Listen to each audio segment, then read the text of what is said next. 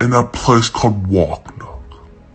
People were in fear of deviation sent by the devil to deceive them. The citizens of Wyndham followed a book called Nicholas's Repentances and hung axioms that show messages that they believe in. Every person had to look the same. If they didn't look the same, that person would be a deviation. The people of Wyndham would change the laws into their own. Everything was a total ruin, but that wasn't their only problem. In this small town and surrounding it, a few citizens are hiding a dangerous secret. A secret that could result in their deaths. They are the only ones of their kind, or so they thought. Will they survive, or will their uniqueness be the cause of their demise? But this story isn't just that, but all the pain their loved ones will have to go through.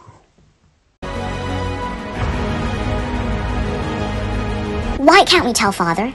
We'll be killed if he knows. Patrick dear, he won't accept anyone or anything that isn't the true image of God. He believes that anything that isn't the true image of God is a blasphemy. Oh no, that does sound serious, but how does he know what the true image of God is? No one does.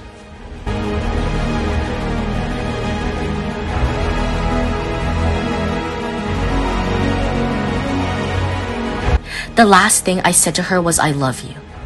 No! You mustn't do this! I have to go. It's not safe for me here anymore. I have to leave soon anyways. Now is the time. Not so soon. It can't be. But I understand what you have to do. I'll help you pack. Thank you. Love you so much. Please be safe. Watch out for the fringes people. When you use telepathy, The secret must be kept, but no secret is kept for long. kill them! It's your fault for having a deviation. God decreed that man should have one body, one head, 2 arms, and 2 legs. That each arm should be jointed in 2 places and end in 1 hand. That each hand should have 4 fingers and 1 thumb. That each finger should bear a flat fingernail. I shall ask God if it is indeed his will that a child should suffer, and so be damned for a little blemish of the body. I shall pray him too, that the hearts of the self-righteous may be broken. Maybe a deviation isn't sent by the devil. Maybe everything we've been living for is wrong. What's wrong with you? If you are trying to convince us, it's not happening. Michael?